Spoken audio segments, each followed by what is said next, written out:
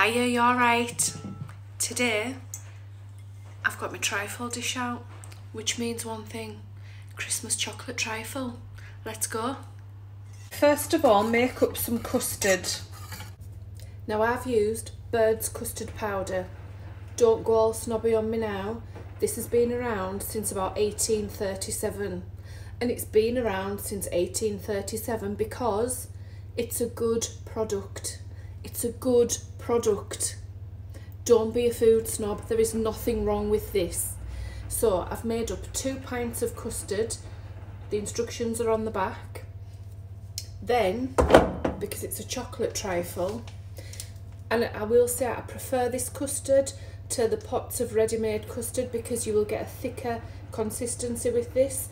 The pots of custard tend to stay runny, whereas I want this to set, I want it to be set in the bowl.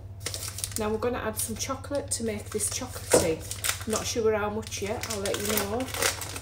We'll just break it in, and when it looks chocolatey enough, that's it, ready. This is dark chocolate. We'll just stir it through. This will also make your custard go thicker.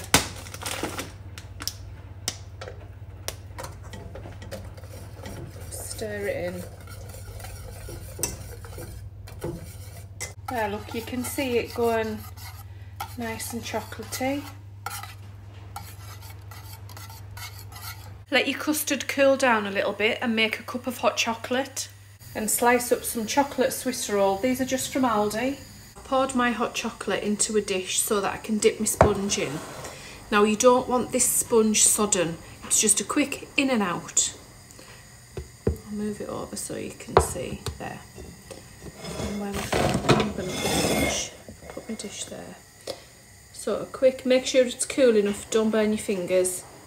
Dip it in, pop it in your dish. So just a quick in and out.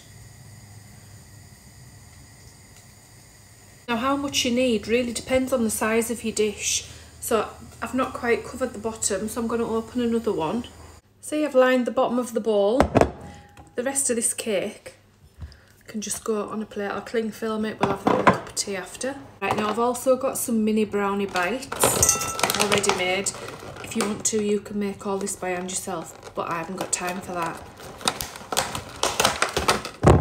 And we're just going to tumble those in, but keep some back for the top. Just 4 or 5 for the top. There, just thrown in. Now the custard, it's still warm, but it's cooled slightly. That's going to go straight over the top. There's no jelly in this one, in this trifle. I'm just going to pour it, I think. You want a good layer of custard.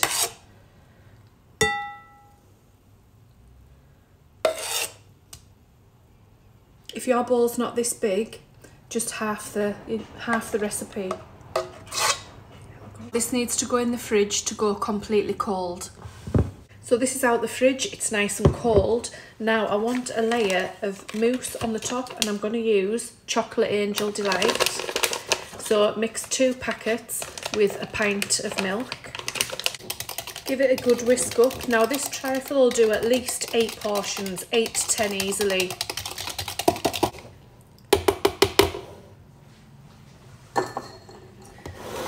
And just pour it over the top. These set really quickly, so pour it over and then pop it in the fridge. Now I want some whipped cream for the top. So I've got 600 ml of double cream. Whip it up. Then just pile the cream on top.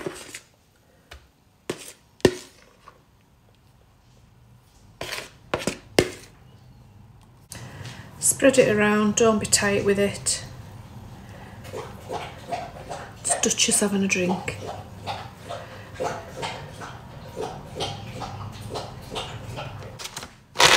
Oh, I've just spilt Maltesers. So, almost done. I've got some Maltesers that I've just spilt. I'm gonna put them over the top. Use any kind of chocolate that you like. Oh, bit of cream.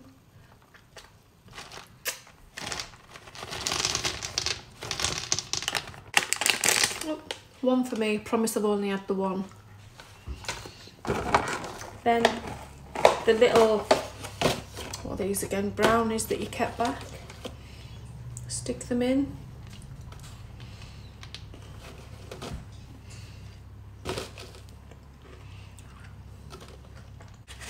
I've got some of these little bars of dark chocolate and I'm just gonna snap them in.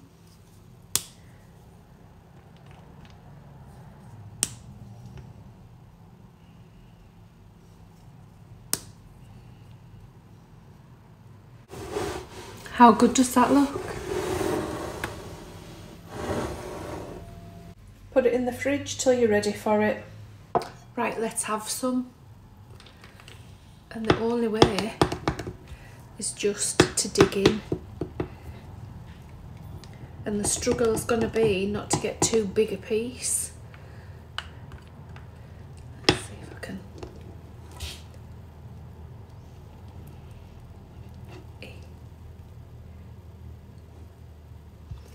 I'm going to show you down here. How gorgeous is that? Look down there, you can see all that sponge. How lovely.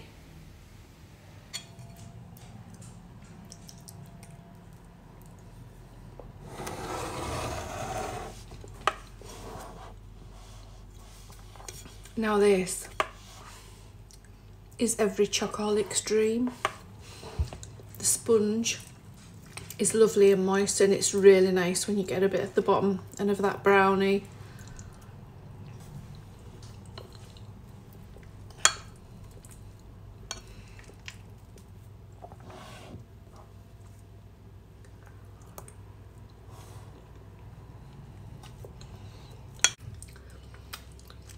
It's really nice when you get a bit of everything on your spoon, because for all it's all soft apart from the Maltesers, it has different mouth feels. So you've got the moist sponge, the quite firm custard, the soft mousse, the silky cream, the crunch of the Malteser, the chewiness of the brownie and the snap of the dark chocolate on the top.